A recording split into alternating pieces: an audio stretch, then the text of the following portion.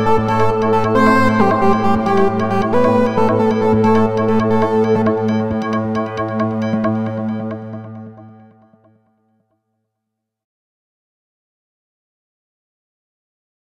you everyone for coming. I'll be your token American for the day, so I apologize for doing this in English. So here at Pivotal, we have a very ambitious mission. Our mission is to transform how the world builds software. And we've been at this mission for a little over 25 years now. And so Pivotal is a company just over 3 years old, where our roots span back to Silicon Valley in the early 90s. And our founder, Rob Mee, spent the better part of the 90s really discovering a better way of building software. Pair programming with folks like Kent Beck and Martin Fowler, putting names to things like test-driven development, user stories, and so on, that have now become the agile software development movement. We spent the early 2000s implementing these practices outside of the classroom in real organizations, eBay, Google, Twitter. And we're now in the phase where we think we've perfected a better way of building software, and we're looking to take that globally and help some of the world's most admired brands transform and keep up with some of these digital disruptors. Because disruption is real, right? We've seen a huge shift in the industry, whether it's through mobile devices, right? I can check my bank account now once an hour, whereas 10 years ago, I would get a statement once a month. Right? That's had huge disruption on how the IT operations need to operate in the financial sector. Computing costs are nearly free through clouds like Amazon and Google. We're seeing global scale of operations and sensor data that is powering IoT.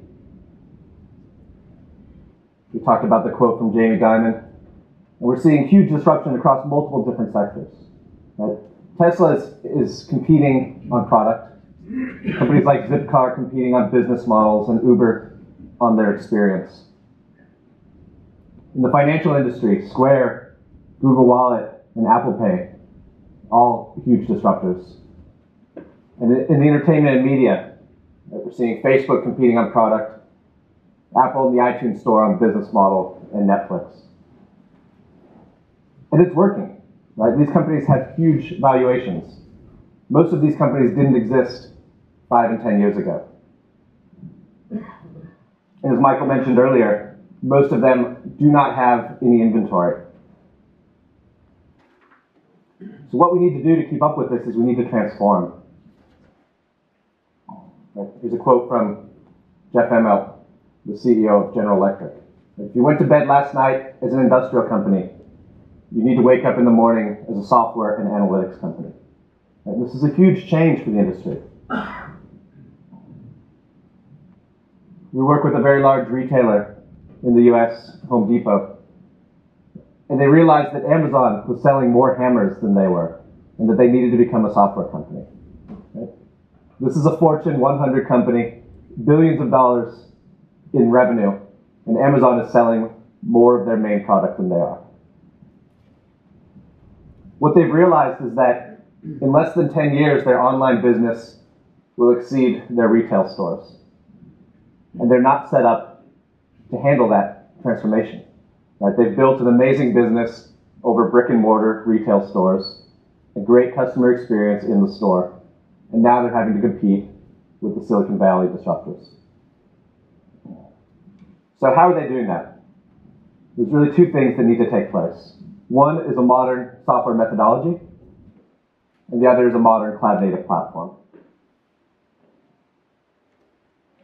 These Silicon Valley disruptors are coming up, the Googles, Ubers, and Squares, because they can release new features much faster than these larger companies.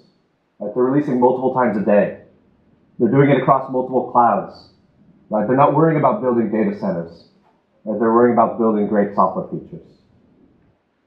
Netflix has been able to disrupt the media industry because they're building on open cloud infrastructure. Right? They're building on top of AWS, and they're worried about content and customer experience, and not about servers. Right? These modern cloud platforms are both application-centric and API-driven. Pivotal Cloud Foundry, one of these platforms, is able to operate on multiple clouds. A huge factor in the new disruption.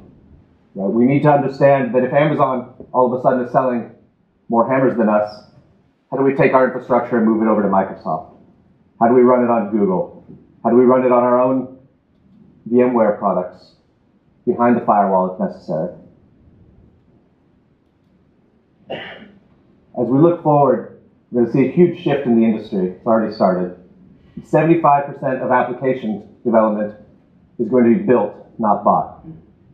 Right? We need to shift away from the outsourcing model. We need to build that competency internally and relearn how to build modern software applications. We need to shift away to thinking about data centers, and we need to shift towards thinking about building software. We need to build teams internally that are collaborating with one another. They're delivering software at the speed of these Silicon Valley companies. We need to combine agile software development methodologies, such as pair programming, test-driven development, and so on, which I'll talk about later today, with the lean startup techniques, a lot of which have been driven from lean manufacturing and talked a lot about by a gentleman named Eric Rees, who we're thankful to have as an entrepreneur in residence with us at Pivotal.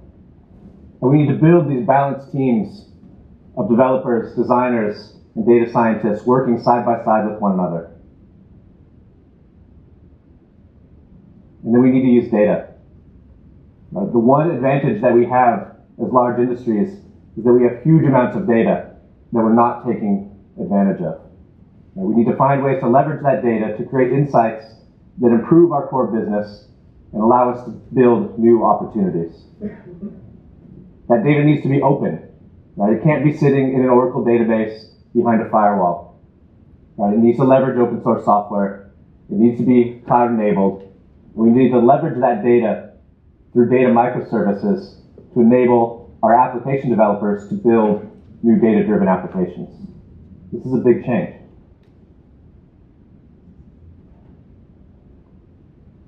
We need to move away from the sphere of us being disrupted. We need to find hope that there's transformation. It's not about trying to catch up with these Silicon Valley companies. We feel that we can leapfrog them and that we can truly transform. Right? We have decades of industry experience with our customers. We have huge amounts of data.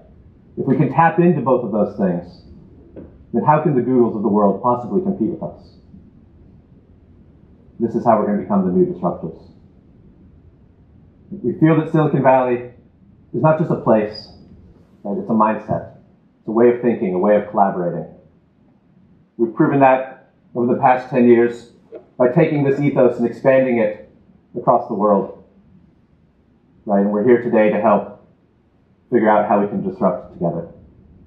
So I'll have a couple more talks throughout the day, diving deeper into these topics. Thank you for coming.